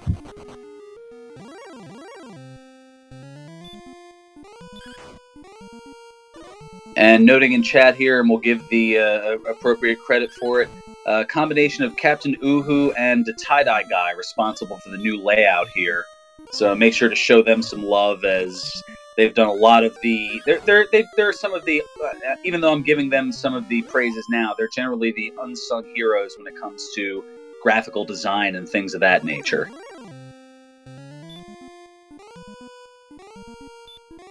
And it looks like we have our victor, none other than the fast-running and fast-talking, the Seawolf1. Congratulations and GG on this opening round matchup victory. Yeah, thank you very much. It was a oddball seed. Very one way. Put it that way. Very one way. Oh, as in you have to pretty much start everything by going east? Yeah, go east, go north, go through the cave. Otherwise, do nothing. Yeah, it seemed like the opening continent was a bit on the small side. It was small, and I explored all. I went through that way first time. Saw the cave. Okay, I'll try it later on. Accidentally killed me. Went left. Saw Remoldar pretty close by. So I was punching ghosts trying to find enough money for a key. That being killed by a scorpion or a magician. And once I had the key, I got the sword out of the chest from the treasury. I went downstairs, saw Garen's grave. Got the first 3 freebies. Couldn't go down all the way. And yeah, basically, no, I was hoping for goodies in the first. Urge's cave was right there, and had a torch. Went north, nothing. Went west, nothing. And yeah, once we went to that cave and popped out back of Garenham, I was like, okay, well, there's 4 towns over there. The church right there. There's Charlock. Have fun. So I'm curious how infuriating it was to be able to do a gold grind, but not really being able to buy anything right away. It would have been more annoying if I didn't find a sword in the first treasury, and I didn't find the armor pretty much, pretty quick actually. It was a pretty fast find. So yeah, I could never grind for any weapons, but I had the best sword in the game in the first 20 minutes, and I had the best armor in the game in the first half hour. So, okay, I guess I can't buy my silver shield. I'll make do. Yeah, that definitely helps. And what did we have? Hurtmore was level 15 only, so it was all raw power. So if you went agility HP or agility magic, you might have had some trouble. Yeah, but all you had basically was the sword. I don't think Hurt came up till like level 9 or 10. Yeah, it was interesting for sure. I'm curious if you can talk me through your decisions of when to go fight, because your first real serious attempt was level 15, right? Yeah, I was like, oh, march down there and kill Dragon myself. I have 140 hit points, I have Dead Necklace, I have Strength the Wazoo, it'll be fine. And then I look at my 70 agility and couldn't fight or couldn't get away from anything. Yeah, and I'm curious if your accidental hurt Morris had anything to do with that decision, or if that was just like the tipping point. Well, that didn't help. But no, it was definitely, I hadn't hurt more all game. I'm like, okay, just hit up and heal, good to go. Then there's like, I think 3 deaths. I have one death there, 1 death in the overworld, and 1 death on the golem grind. We're just like, oh, hit up and heal. Oh, hurt more. Yeah, about that. Yeah, I've been there many times before. What I can say, though, is I definitely noticed and appreciated your very methodical menuing during your Dragon Lord fight. Yeah, it's, well, once you curse yourself like that, you have it in the bag, you know, you're basically ready to go. Like, the only thing that will kill you is you pressing up once instead of twice. So it definitely pays dividends to just take your time with it, and the fight is basically scripted. If you're not hoping for high rolls, you're not hoping for doubles, it's basically a scripted fight, as long as you don't press the wrong button. Precisely. I did notice one thing that benefited you on your level 16 dive was your decision to start tanking through the Red Dragons and Armored Knights. I'm not sure if that would have worked super well at level 15, but it would have been close. That was a really great decision. Yeah, once I went for that grind 215, and the dragon got in the way, and I punched him in 3 hits. I'm like, oh, I can kill a Red Dragon in 3 hits. Like, screw it. I'll just, you know, rather than take 5 hits and run away and use a heal more, I'll just take 3 hits and kill the guy. Forget it. I'm gonna get hit regardless, so just take him down. It's basically I fought like I think 5 of them on the way down, and they were all 3-hit kills. So basically their HP was so soft at that point. My strength is so obnoxious. It didn't matter at that point. So one thing that was noted by a couple people, when did you get 100 strength? Was that level 14 or 15? I forget. No, I had more at. Let's see, strength was... I'm trying to think. Sword's 40. It was probably 14. Because I noticed I was really punching golems for like, you know... I was like, oh, I'll fight the golem, see how it goes. I think I did like 51, 48, and 52 for like my first like combat with the golem. And then started rolling lower again, but obviously the hot rolls were... When they were hot, they were hot. Yeah. One of the interesting strategy decisions that a couple people were pointing out in chat is at that point you can one-shot kill metal slimes. So I was wondering if that ever crossed your mind, because there were a couple areas around the castle where you could find I only saw one. I saw right in the bridge 2 Charlock. I ran to a slime once, and it ran away real fast. So at that point I was only level 13, I think. I only did 1 damage to it. But I never saw a slime beyond that point, so I didn't know where they were at, so I can't hunt what I can't find. So I figured golem's right there, dragon's right there, screw it, just kill those things. Yeah, given that information, I think that's a very reasonable decision. Also, it helped that the golem was vanilla. It was just simply punch you in the face golem. It wasn't sleep golem, it wasn't dragon breath golem, it wasn't hurt more golem. It was just punch, punch, punch. So, you know, open the fight, flute once, and if he stays asleep, great. If not, you know, just trade shots back and forth. So, the fact that he was so... And the dragons too, actually. Dragons, Axe Knights, all the big bad enemies were all vanilla. They were just punching you in the face. They were all just super generic. So, sleep, I think, was on. Stoneman had sleep. I think the Druin had sleep. That was really bad. As well as Dragon Lord Breath. Yeah, that was a problem. But, yeah, other than that one Druin that, like, murdered me in the first, like, 10 minutes, I didn't see any more. So, no problem with that. I think you'll be pleased to know that Janus at level 15 just tried to hurt more golem, so it's... Everyone makes that mistake, at least at some point in time. It's so infuriating, too. But it depends if you have the spell. Like, if I had hurt more the whole game, I would know it was there. I'd be actively, you know, hurting things instead of healing myself, no vice versa. Because I'd be used to just staying up once and blowing things out of the water. So it's when you get the spell. Like, you give a whole game, get used to it, you play an hour and a half for that, and suddenly, oh, by the way, one more thing in the way. Yeah, it looks like Janus is also going to try and go for level 16. We'll see if he decides to stop at that point or not. I suspect he will. Does Janus go strength HP, or did he go a different build than I did? No, strength HP. Yeah, I haven't raced too much vanilla. Chaos obviously was crazy, so Chaos as anything goes. But for vanilla build, has a... I know last year there was a big chart of like who raced with what and, you know, the overall effects that they were. The shrink HP is still kind of considered the premier build, or has that been outweighed by something else? I would still say I don't feel like I have the authority to declare one build better than the other because I just don't have enough information, but I would say the majority of people still use strength HP. It may be closer to a 50-50 split among the top 10 or 20 runners or so, but... Yeah, I was curious, because this seed was definitely HP loaded, so I could have gone probably not HP build and been okay. I had enough for Death Necklace easy. I think I had 150 and went down to 134 for Death Necklace. So, yeah, it was basically a free Death Necklace. Like, here, have 10 attack power. Go down. There was no risk at all. Pretty much. It's very satisfying to hit DL1 for 58. I think that's what your final attack was. Yeah, but I rolled low so many times. I rolled, I think, 34, 35, then 58. I could have saved myself or hurt more. Yeah, well, thankfully you had plenty of magic to spare, so it didn't really matter. That was a slow build. If you had a magic build, you probably got screwed, because even if you had the accelerated MP build, you got so little until level 14, 15, 16. It didn't matter. I think I had 32 or 33 at level 5 or 14, magic-wise. I think it was around 40. It was pretty low. I'm not positive, yeah. I was thinking to myself, like, level 10, like, yeah, I'm getting swole, I got HP, I got strength, this would be great. I have 20 MP. I'm never going to be able to get Charlock. No, I'll never be a team model. Thankfully, it wasn't a long, drawn-out affair. The magic points came in reasonably short order. So, that's always frustrating when you have everything. It's like, oh, I only have 4 heal mores. Poop. I didn't feel like that. I think... I just seen me and Jackamus a year ago. That was kind of that thing where it was a brutal scene in the first place, and then MP was just not happening. And I think one level we got like 40 MP, and just like, no, okay, never mind, we're going. So, but the game does that to you. It's definitely more balanced than it used to be, but it can backload or front load depending. Yeah, and that's kind of one of the fun parts, seeing those ridiculous situations and being able to adapt to them.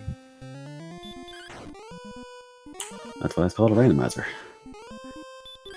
Although people need to have words with Magru, because all of the searchable items were in their vanilla spots, which prompted cries of not random enough.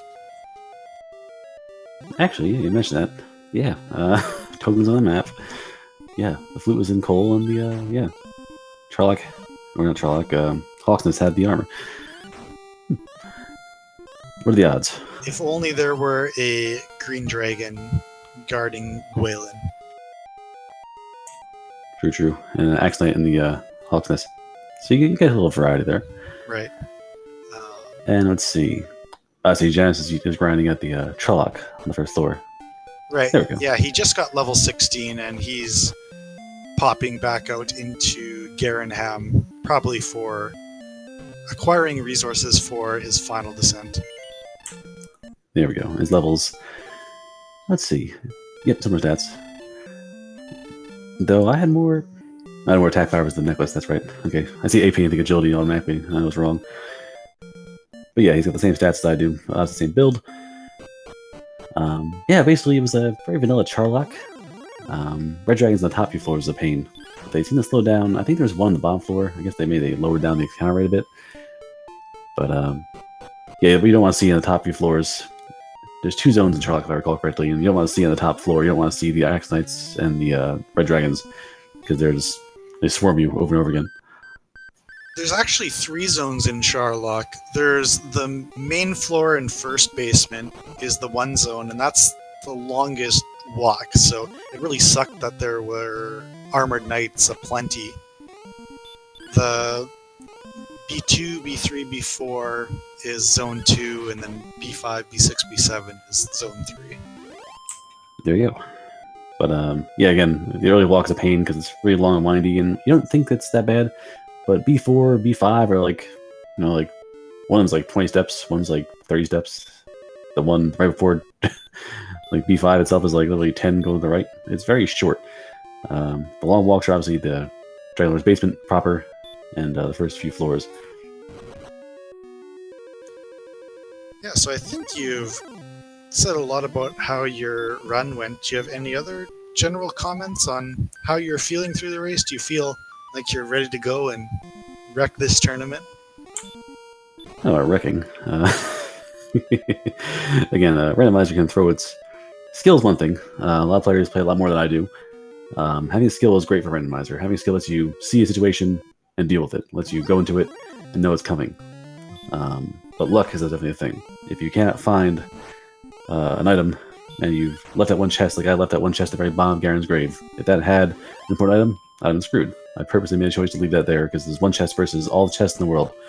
And I don't want to risk diving over and over again to find nothing. If it was something, I was probably boned.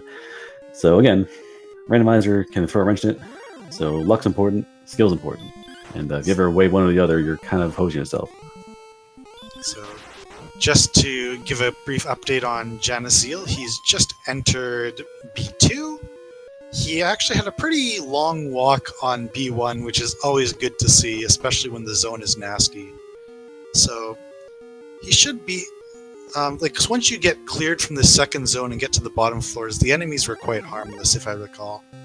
Yeah, a lot of blue dragons, green dragons, stonemen, which had sleep you could run from. Actually, no, stonemen weren't there. That was wizards were there, which were dodgy. They were definitely fast to get in your way, but they didn't actually have any problems getting past them. And I feel obliged to point out, literally when you said wizards were dodgy, a wizard dodged Janus. It happens. So that was pretty cool. I did have a werewolf dodge a critical, which is fun. The old, like, 1 in 200 sort of deal. I mean, the odds are there. Actually, that was last Chaos Tournament. I actually found the noodle. It was the golem, and I crit it, and he dodged, and he punched me in the face to kill me. So, the dodge can happen. Man, I feel like I need to get a rage troll image on my stream to describe that scenario. Because that would be infuriating. That was the race with me and Z. So he killed the noodle in the first like 10 minutes, and I just spent like a half hour trying to kill anything. And then we both, it didn't matter, we killed stuff, we both caught up pretty well, and then we found that one wraith, and that wraith was basically max HP, max agility, deal with breath, sleep, immune to spells, and gave like 20 experience points and 30 gold. And it was guarding, I think it was the guardian of Dragon Lord. So that was obnoxious. That race was a thing. So, question: was that wraith actually more difficult to beat than the Dragon Lord? Definitely. No, the Dragon Lord went down like 4 rounds of combat. It was childish play. We were so strong, and that wraith didn't care. Like the Dragon Lord was so easy compared to that wraith. Oh man. That's how Chaos works, though. Even the first time, I was like, ooh, Chaos, let's see if we got the talents. I'm like, oh, right, yeah, it's actually Vidala. So, obviously, there's going to be a half plate, there's going to be an axe, there's going to be... So, it takes... It's good, but there are some races where you didn't see anything. Like, you went to 5 towns and saw clothes and sticks. So, it's good to have, you know... I know what's where now. It's always fun. So, Janus is just making the 9 o'clock turn in the final basement. Alright, going around. Yeah, basically, again, Star Wyverns, Wizards, Blue Dragons, pretty tame. The Guardians of Golem. So, Janus has been using the flute to buy that first round and run away. And again, actually, with the Golems, when you're this strong, it's worth fluting the first time, and just, if you get 3 or 4 free swings, cool. If not, whatever, just go back and forth. So, it's not worth fluting every time he wakes up, but definitely worth getting, how many free shots can I get? You know, roll a dice, see what happens.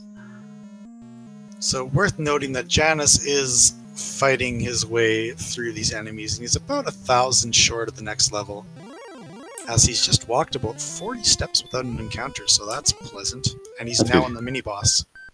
That's good heal. Yeah, every time you walk, the big thing about Dragon Lord Castle, if you walk and get lucky with those steps, you're basically saving yourself a heal more, which is real great. Yeah, no kidding. It's so much variance with that. It's ridiculous. Yeah, it claims to be the same amount per step per dungeon tile. I have issues with that thought.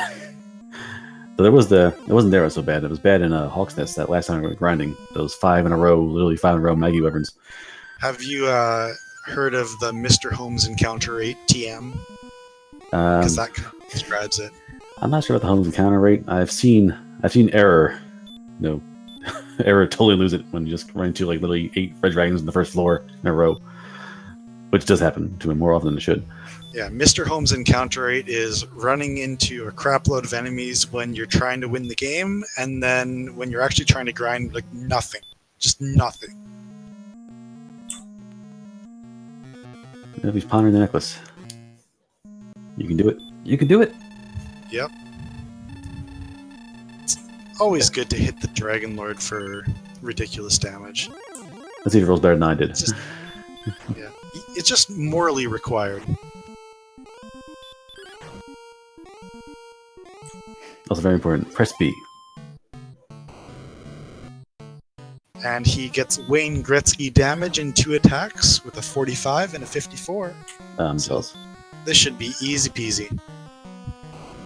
he might get a double in the first round if he swings low. Yeah, a small shield though, that might be an issue. Just because his punching might surprise him. I was still taking 48s when punches with my large shield. He might get surprised if he rolls the dice too closely. Yeah, I think he popped you for a 49 once actually. Yeah, so it's definitely potent. Yeah, as long as he doesn't attack on 50 or 51, it should be fine. But he's powering through it like a champ. He's getting great rolls too. Like his rolls are far superior to my rolls. So that's good. Yeah, like actually, the average roll is like 20, which is kind of hilarious. Just highlights how low rolls you were getting.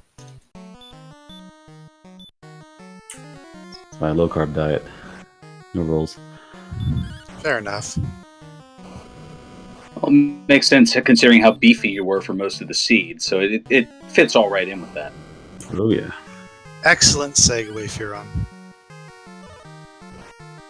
I tried. Didn't know exactly where to sneak in here. I thought, all right, I did a little more on the talking on the play-by-play, so I was like, oh, let me let Holmes shine here on this here, and give me a chance to shut up for a change.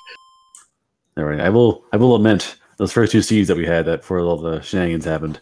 The first seed was 2 keys and a return. I was like, yes, freebie. And then the second seed was 2 keys, like, oh, sweet, we still got it. And then third key was like fairy water and a herb. Well, it's good we figured out that bug. I mean, it was nothing about JanusZeal's fault. People were making comments that it was speed hacks on his because the mage has fast. So that was pretty cool. If you watch 8-Bit Theater, Black Mage's not one for following the rules. I'm not shocked that he would sneak his way to save a few frames every time you press the button. Nonetheless, he has finished, so get out your GGs in chat for Janus, who is going to finish in second with an official SRL time of 1 hour, 52 minutes, and 41 seconds. Nice work. All right.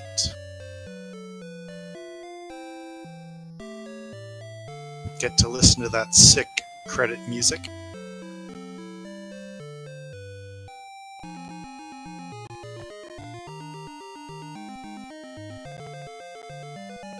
Looks like we're just checking to see if he wants to hop in for an interview as well.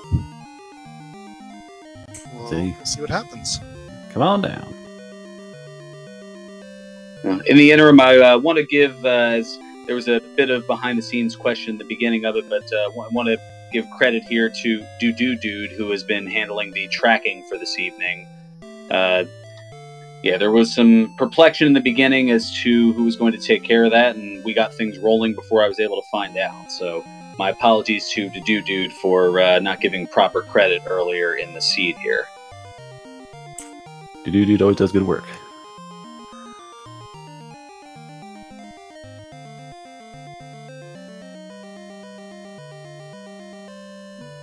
So as we wait on that, don't forget, make sure that you stick around here on Randomania 2, as coming up in about 15 minutes here is the Final Fantasy IV Free Enterprise Weekly Race.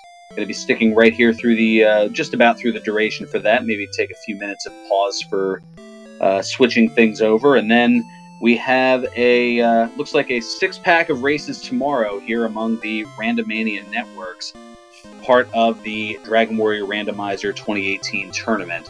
So more on that coming up in a little bit.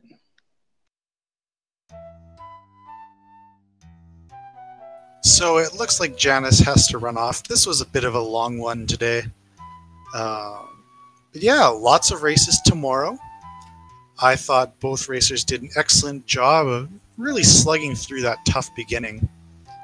I guess what I'll say is, Seawolf, do you have any other comments to offer? Just saying, it's the first race of many. We got a whole ton coming up, so if you want to see more of this, Just keep your eyes peeled. Watch Discord, watch Twitter. It'll be all over the place. Great stuff. Well, best of luck in the rounds to follow. Great job today. Way to get it done. Thank you, thank you. And it looks like, as far as unless there was something that was updated in the last minute or so here, it looks like we do have, in fact, a 6-pack of Dragon Warrior Randomizer tournament races tomorrow, starting at 8 o'clock p.m. Eastern. It's going to be Eternal Newbie against Ryusation. And then 1 hour later, it looks like we're going to be featuring a quad, as 2 races will be going on at the same time. It's going to be Centroid 41 against It's Too Early, and then Amazing Toaster against Azrael Ravenheart. Then, just 1 hour after that, at 10 p.m. Eastern, it's going to be Captain Green 7 against Tristal. Just 15 minutes after that, you've got Angry Larry against Retro Omega X. And the nightcap at 11 p.m. Eastern, you've got Ouija Wee against Will Wagner Music. The different networks to be determined, as there's a lot of shuffling that's going to be going on among the Randomania networks with the 6 races crammed into a roughly 5-hour span. Well, suffice to say, if you miss the start of one, there'll be 2 more behind it. So you'll always get a full race if you want to. You can get 2 screens and watch them all. You have, wow, I think you have like 10 going at once if you have multi-twitch. That'd be kind of funny. Anyway, any final comments, Furon? I think that's just about going to do things here, as this is the first of what we presume to be over 100 Swiss-style races coming up over the next month and change, and then that will lead to the play-ins and, of course, the single elimination tournament bracket that will be making their way. So quite a bit going on in terms of Dragon Warrior Randomizer over the course of the next couple of months, and I'm looking forward to being as much of a part of it as I can here, bringing the action to you among the Randomania networks. So we want to thank you for tuning in. For everybody behind the scenes, make sure to give them a follow. Wolfman2000 on the restream, Dude on the tracking, and of course my broadcast partner, Mr. Holmes, along with myself. I'm Ferran Burgundy. Don't forget also to give the runners a follow here, JanusZeal and theseawolf1. They are both fantastic as well.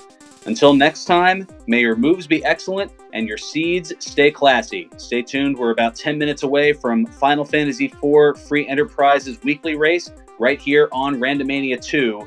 Good night, everyone.